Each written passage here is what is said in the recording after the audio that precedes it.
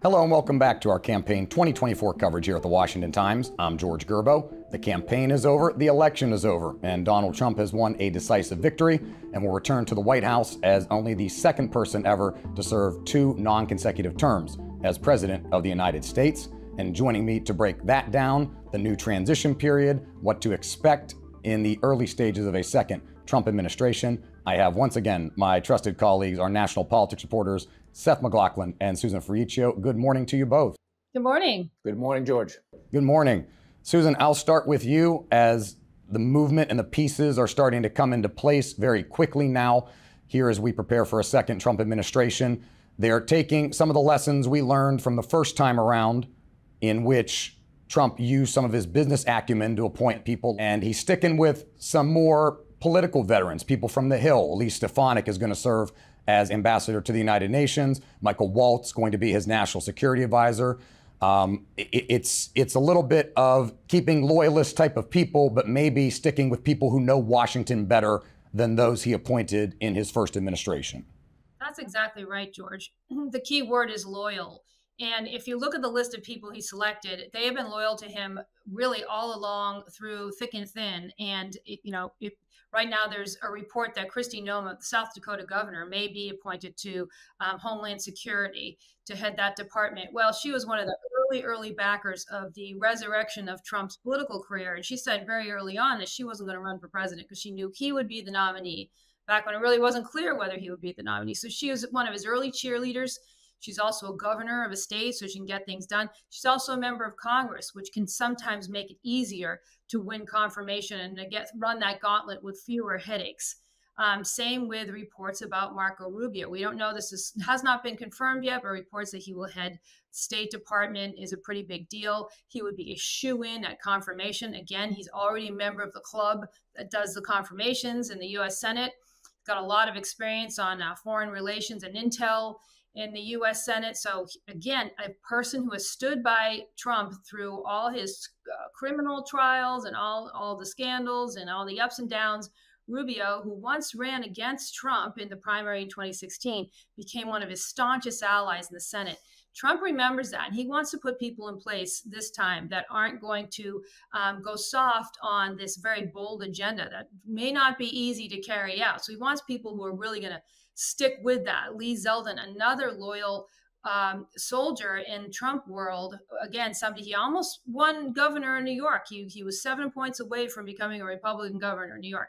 A very popular member of the Republican conference in the U.S. House. Important part of the party. People saying, what's his future going to hold? Putting him at the EPA, the place in the U.S. government that's had probably the most impactful regulations under the Biden administration in terms of our energy production, in terms of prices, what consumers pay for. That's a very important job. And Trump wants someone who can go in there and really tear apart some of those regulations and roll them back and weed them out so that the economy can again get rolling with energy. This is the Republican agenda. So these are the people he's picked to help carry that out. Same with Mike Waltz, another very loyal member of the Trump world. And he is someone who will be absolutely essential in his role as DNI. So all these picks are predictable in many ways. It's a question of who's going to get what. So a lot of people thought Rick Grinnell was going to be heading State Department. We still don't know who the actual pick is. We just see the reports. I think Rick Grinnell, former ambassador to Germany, and again, someone who is stuck by Trump's side and been a surrogate for him these past few years. I expect to see him in an important role too. We just don't know what that is yet. A few things here, George. Marco Rubio, quite the evolution from tiny Marco or little Marco to potentially leading the Defense Department or Secretary of State's office. And then on top of that, during the campaign, Trump always talked about how when he first came to D.C. during his initial term, that he didn't really know people. And that over time, he got to know the good ones and the bad ones. I believe that's kind of the language he would use. So this go around, just as you said in the intro, and just as Susan said, driving home there, is he knows way more people that are involved, that have been laying down the groundwork for a second term. This is an entirely different beast, I think, compared to when he first took office, because like Susie Wiles was his first person that he kind of put forward that's going to be his chief of staff. And if you think about his first term, he went through 4 chiefs of staffs. Now, Susie just went through a really grueling campaign with him, and opted seemingly very quickly to sign on as chief of staff, which is no easy job. You know, you're not sleeping that much. You're on 24/7. And so this is a different scenario than the last go around, where he started off with Rance Priebus, went to John Kelly, Mick Mulvaney, and Mark Meadows. And I think you're kind of seeing that across the board, with Tom Homan getting selected as the new border czar. He knows Tom. You kind of know which way the ship is going. Same with Elise Stefanik, someone who used to defend him, tooth and nail during the committee hearings on some of the Russia stuff. Stephen Miller, he's been around now for, I guess, since the 2016 campaign. He used to work for Jeff Sessions as his chief of staff or chief communications officer. Sessions endorsed Trump, and he's stayed in his orbit ever since. So this is, last time around, it's the old metaphor, building the plane while you're flying it. This is not the case this time around, and he's got a lot of people to pick from. And he does this, Seth, with arguably the biggest mandate since Barack Obama's first term in 2008 when he won election. 312 electoral votes for Trump. He wins the popular vote. The first time a Republican's done that since George W. Bush's second term in 2004. And he does so by running up the margins in these 7 battleground states that we talk so much about, that he swept all of them. And Seth, as someone that's been out, traveling the country and been in a lot of these different places, is that something that you would expected? Because Harris performed at or better than Biden's levels. That wasn't necessarily the issue for Democrats, but Trump added so many more people from different backgrounds, Latino, Black, everybody across the spectrum, people that traditionally, quote unquote, may have voted for Democrats, ended up in, many of them ended up in Trump's column than did in Harris's column this time around, it seems. Yeah, I think that my inclination going into the election night was that Trump was favored, but you never know with these things. You know what I mean? Like, you wait, voters have their say, and then you can connect the dots after. And in retrospect, it seems like the Trump campaign did a fantastic job of reaching low propensity voters in some of these states that might not always turn out. And some of that was actually shown in the fact they voted for Trump, but perhaps not some of the down ticket Republicans. I think, just maybe going a little bit broader on this, George, is like, people underestimate that Trump is such a singular force in our political arena. This guy is 78 years old, and he was barnstorming the country, active every day, doing interviews with young folks, young podcasters, to kind of reach that demographic, which seems to have helped him on college campuses all across the nation. And he has had such a nonstop motor that I think he was just, once again, able to dominate the conversation like no one has been able to dominate the conversation before. And just a kind of an anecdote along those lines, I was talking to someone who was on the campaign plane quite a bit, and they would say that senators who would act as surrogates would get on the plane. They'd do like a 48-hour spin, maybe it's a 24-hour spin, hitting some of the battleground states with Trump, and they'd be exhausted. And Trump, at 78 years old, would be full speed ahead. And so I don't know if enough has been made of that. And I think that helped him dominate the airwaves, dominate the messages, be in arenas that most politicians don't go. Again, the podcast, hitting younger generations, and it all paid off. And Susan, the coattail effect of that is the biggest star of the night in terms of legislatively. The Senate returns to Republican hands with a 53 vote majority there, 53 Republican senators sworn in here when we get to January 3rd, taking seats that might have favored Democrats initially, but people like Dave McCormick in Pennsylvania, Sheehy in Montana, allowed to ride Trump's coattails, whereas McCormick 2 years ago against Mehmet Oz failed even in the primary election, and then Oz loses to John Fetterman. But Republicans able to flip those key Senate seats and not just barely taking a pretty sizable majority with them. When they get to Washington, they'll have a Senate that whoever is going to be the next Republican leader, which you've written about recently, it's going to be a Senate that is pretty much going to align in lockstep with the things that Trump wants to do, and potentially, as we've heard in recent days, bypassing the traditional appointment process for nominees in the Senate with those three people who are in line to potentially be Republican leader, agreeing that yes, they may allow a change in the Senate rules to have appointments during recess. Maybe. All those things you just said, maybe. The Senate, 53, that's a number that's easier to work with than 51, because you can't have that like one person who decides they want all the leverage in the world. And that's, the Joe Manchin effect.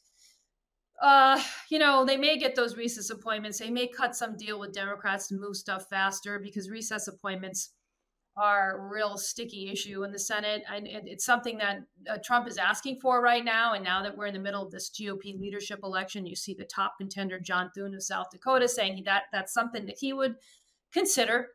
And I think that's all the things you said are really important. The House was also preserved by the GOP. They hung on to the majority there. That's so critical, because now what you have is the sweep of government, because I call it the green light. They can hit the gas and see what they can churn out while they've got full control of government. Even with the filibuster in the Senate, they plan to use a process that has been popular in past, unilateral governments. We have all controlled by Democrats or Republicans, and that's just called budget reconciliation. That allows them to pass things in the Senate without having to deal with the filibuster. But you have to fit it all in this one bill that conforms to certain rules. So for Republicans, it's going to be tax reform, extending the 2017 tax cuts, which some of them are going to expire in 2026. Some of them are already being phased out, some of the business taxes, putting all those back into place, about $3 trillion of cost there. And then we heard Trump on the campaign trail make several big tax promises. What did he say? He said, no taxes on retiree Social Security checks, no taxes on tip, no taxes on overtime. That's money that's going to not come into the Treasury. So it's going to be a little bit of a fight trying to get that stuff attached to this bill. But, they want to, I've talked to the Ways and Means Committee over in the House. They're writing their own bills saying that we want to carry out Trump's campaign promises. That's what he promised. Over in the Senate, back to your original stuff at the top there, they don't move as quick as the House. They're going to be worried about the deficit. Where's this money coming from? Now we're going to get into this discussion about tariffs, another Trump promise. So this idea that now that we have all Republican government, it's going to be smooth sailing. I warn anybody, having covered this several times in my 30-plus year history, it's never that easy. In fact, once they all have control, they fight more. And there's little mini factions, little things that break apart as they try to get this stuff done. So people feel that vibe, that mandate vibe. If that's going to help Trump get this going quickly and just get off to a running start, it doesn't mean that he's not going to have difficulty getting all this stuff done. I mean, most policy experts will say, and again, they're the policy experts, they're not the political experts, some of this stuff is going to be really hard, hard to carry. They've got a very ambitious agenda. They'll get some of it done. It might be hard to get all of it done, especially all these tax cuts, because of just the sheer amount of money it'll take out of the Treasury when you eliminate all that stuff, and what it may do to the deficit, which Republicans are also really worried about. They're very cognizant. They're talking about spending on the campaign trail, talking about the exploding deficit. Now they're going to have to worry about that with some of their own policies. Hey, George, our colleague Lindsay McPherson had a great story today about just how the margins looked when Trump took over in the 115th Congress, where he had more wiggle room, right? So no matter what the final margin is here in both chambers, like Susan says, the mandate lasts only so long, right? And you got to really, I think, go quick and early while Democrats are licking their wounds to try to shove some of this through. But it takes time cobbling together all this stuff. And when you only have a few, when your margin and your leeway is really small, it gets tough. And to your point, Susan, you've got like a 2-year runway, basically. The party that's in power is generally somewhere in congressional elections repudiated after the first 2 years of a term. Not always, but Democrats, you can be sure, are going to try and mobilize in 2026 to flip one of those chambers back. The House is interesting because Mike Johnson, the speaker who, excuse me, goes into office with such a slim majority in the first place, here he is again with a slim majority, arguably in a stronger position because now he has the backing of Trump, but also Trump taking folks like Stefanik and Waltz out of the House lowers that threshold for what you need to get passed, makes it a little bit harder for Republicans, especially if a special election comes up midway through next year. So there's those different contingencies that you have to manage. But Johnson arguably is in the most powerful position he's been in since he became speaker. That's a really excellent point. And I talked to the speaker's office the other day about what their thoughts were on his becoming speaker again in this Congress that will convene on January 3rd. Someone could challenge him and they could have a mess like we had 2 years ago with the Republican Party, or a lot of excitement, depending on how you look at it. There's, it doesn't sound like there's anyone who is mounting a challenge to him right now. It wouldn't make sense for Republicans to do that. So assuming he becomes speaker, this is a problem that Democrats had 2 years ago. Biden started 4 years ago. Biden started picking off their slim majority and he got a lot of them to serve, I think, to serve in his administration. That gave him a little tiny majority. Now, Democrats are better at walking in lockstep than Republicans. That's been proven out past several Congresses. So this is a problem. So they've already taken away a couple of lawmakers. Now they don't have room for many more. So if Trump needs cabinet members or people to run agencies, even pulling out of the Senate, you're going to have an appointment. If DeSantis is the pick for Secretary of State, that's easy. Ron DeSantis is a Republican. He'll put someone in. Republicans are pretty much assured of a victory in Florida right now. In 2 years, that could change a little, but it looks positive for them to replace that seat with another Republican. But you always take a risk when you pull from a very narrow majority Congress to have these people serve in your cabinet. And that is certainly a factor. That's what Republicans are talking about over in the House right now. Like, okay, that's enough. Okay, no more. They're the majority which they just secured last night with the Colorado win. The seat in Colorado, they don't have much to work with here at all. If they're going to have just 218 votes, remember, you can't remote vote anymore. This calls into question many votes. If someone's out sick, if Democrats say, look, nobody call out, make sure everybody's here, and with all this maximum pressure on Republicans, and all it takes is one. And in the Republican Party, you can always find one who's not going to go along with stuff. So that's a great point, George. And I think it's one of the things we're going to be writing about as we enter this new Congress. Likewise, I'm obsessing with this. The Senate filibuster. What's going to happen? Oh, yeah, that's not going anywhere right now. And it's funny, you'll hear some of the more sort of hardline conservatives in the Senate say, well, maybe. I don't think so. First of all, here's my prediction is that barring some big upset, which would, of course, would be incredibly exciting, barring some upset, you're probably going to see John Thune, maybe Cornyn, probably John Thune as the next majority leader. He's a disciple of McConnell and Mitch McConnell, outgoing majority leader Mitch McConnell, who was there running the Republican Party for 20 years. The guy who's all about the guardrails. Okay, he wanted to protect that filibuster like it was his little baby. He's like, nobody is touching my filibuster. He because he wants to preserve the Senate for what he thinks, he wants to preserve the institution the way he thinks it's supposed to operate in America as the cooling saucer. So my thought is Republicans, I would be surprised if there was a wholesale shift. They are the party of not tampering with the filibuster. I heard a senator from Missouri, Eric Schmidt, yesterday saying, well, we're not really thinking about that, but we want to get stuff done. There will be pressure on them to get rid of the filibuster, the same way there was pressure on Democrats. I don't think they'll take the bait. I think that filibuster is safe for now. And that's what I think. It could, there could be some wholesale change in something that shifts everyone's attitude on this. I just don't think it's going to happen this time. This is what it could be, because during Trump's first term, McConnell was doing that with the guardrails and all that, and then Trump would pressure him to get rid of the filibuster. So I'm just wondering if things change and things that are used to be sacrosanct are no longer sacrosanct. Yeah. And Trump all of a sudden he weighs in and the world changes. Yeah, I agree. And I think that's why they're going to try to get as much as they can done through this. But remember, I think they have one or possibly two bites at this apple where they can move stuff without the filibuster. So they have this path that can, if Trump gets his tax cuts and we shove all this other stuff in there, that he can then say promises made, promises kept. Don't forget his big campaign slogan. Right. If they get enough of that through the reconciliation, and it's a weedy term, but keep that term in your head because you're going to hear a lot about it. If they are able to get a lot done through reconciliation in 51 votes in the Senate, that may take the heat off. But you're absolutely right. I know from just standing in the halls of Congress and listening to it year after year, the pressure will mount on the party that's in power to get rid of the guardrails and bum rush stuff through.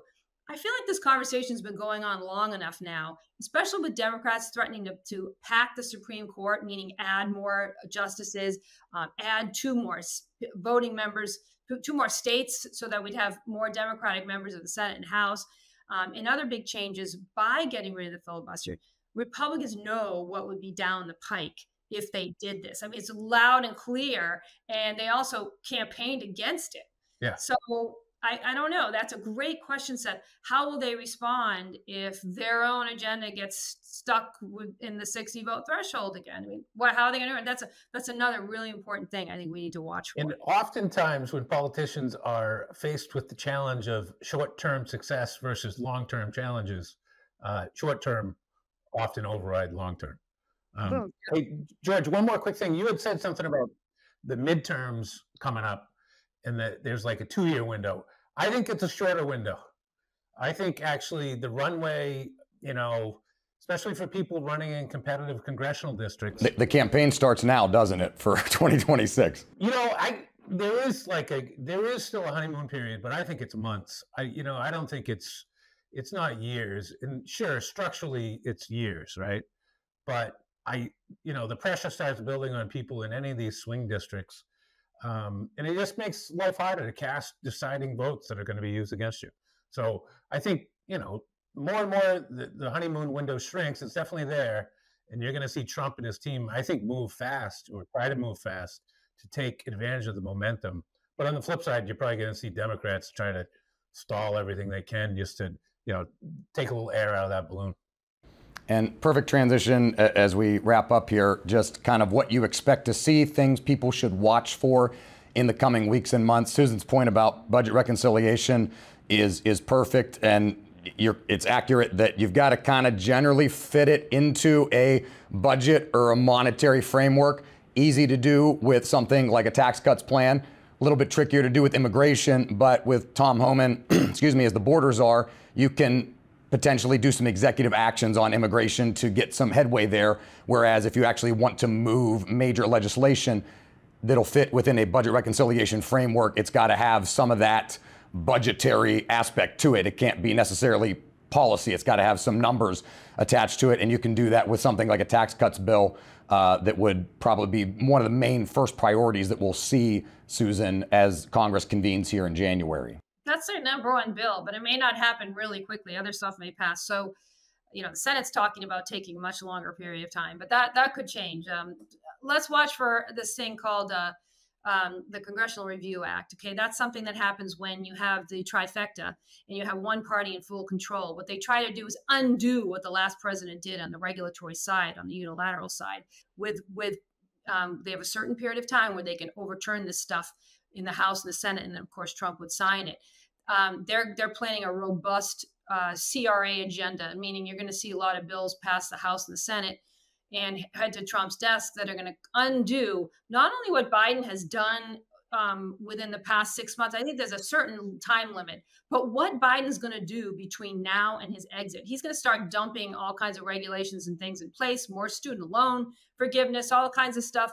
And then, of course, Congress will just move quickly to undo it because they can under this special law, Congressional Review Act, which has been used by both parties to undo the previous administration. It only works if you have, with rare exceptions, it only works if you have control of the House, Senate, and White House, although Biden lost a few under his own Democrats. But this is something I'm going to be watching for. The second really important thing I'm going to be watching for, Homan and heading up at the immigration deportation situation. Now, you know, some of this can be done, as you say. President Biden can just do, President Trump can just put in place the stuff that help keep people from coming to the border, like remain in Mexico and other policies that stop people from wanting to come here, stop the caravan, stop the, you know, enthusiasm for coming into the United States. He's going to do that right off the bat. But, you know, they've been campaigning on these deportations. So I've been listening carefully to how they're talking about how they're going to do this. And they're talking about basically, let's get rid of the first layer of people we don't want here, who are the criminals. So they're going to start doing that. That's going to be interesting to see how they try to carry that out, especially because you have states like blue states like Massachusetts and New York saying they're not going to cooperate with any of this stuff, with the detainers and all that. But the federal government is going to try to do. How are they going to do that? And then how are they going to? What are they going to do about this issue of people who aren't criminals but are here and have kids here? That's when you're going to get in a real sticky situation, and Democrats are going to seize on that and make the Republicans look like, you know, heartless people separating families. That to me is going to turn into something really fascinating to watch. How is Trump going to carry out that major campaign promise beyond removing the criminals, who still make up a lot of people? Now, there's people who are in here with criminal records, et cetera, a number like more than 1 million people. So it's a lot of people. So can they just do that and say, well, we've accomplished our goal? Or are they really going to try to remove people who are here, have been here a long time, have established roots? You know, this is where you're going to get into the hard work of governing and politicking. So that's one of the things I'm really focused on. And third, is he really going to get rid of the Department of Ed? How many times have we heard someone say we're getting rid of the Department of Education? How many times? Hard to do. How do you do that? You know, dismantling. We can add stuff to government. We're really good at that. Removing, taking away spending, taking away departments. It's been virtually impossible. So that's the other thing. If you run for office now, Susan, you say you're getting rid of the Department of Ed and term limits. Those are two of the easiest ones. Oh yeah. Those are perennial. Yes, that's my big campaign promise. It's very hard to carry that stuff out, though. Easy to expand government, hard to contract government. Impossible to contract government, federal government. And Seth, things that you're looking for and people should be keeping tabs on as we get closer to Inauguration Day and the swearing. What Susan just said there is probably going to be the most interesting story going ahead, is once they get past the initial push of that deportation effort, just the politics of that is going to be intense and all over the place. You know, you think the ads pushing grandma off the cliff for Social Security are bad, or, you know, aimed at driving the conversation. Get ready. Beyond that, I think, you know, Trump, I'm really interested to see what he's going to do day one executive orders. This time around, again, compared to last time, they were kind of figuring out on the go, but now, you know, I'm going to say Project 2025, but, you know, Trump has distanced himself from that, but he could also pick and choose from it. You know, there are various groups in DC now that have built up around the MAGA movement who have carved out policy positions over the last 4 years that he could just take, you know, and he could use through executive orders and whatnot. So I think there'll be a lot more there. And then I think the other thing is I'm curious to see the tariff evolution of Trump. Where does this go? Like, is the reality of it that tariffs are more of a negotiation leverage point against foreign countries to try to get them to do things you want them to do on trade or whatever? Or does he really impose them and really test, you know, what economists pretty much far and wide say is a dumb idea? But does Trump, as Trump does, say, no, we're taking convention and chucking it out the window, and we're going to go full speed ahead, and I'm going to show you that you're all wrong? Seth McLaughlin, Susan Ferrechio, I appreciate it as always. Thanks for the discussion. Thank you. Thanks, George. And a reminder that you can find Seth and Susan's work and all of our transition coverage at WashingtonTimes.com/elections, or click the politics tab at WashingtonTimes.com on the web or on your app. For Seth and Susan, I'm George Gerbo. Thanks for watching, and we'll see you next time.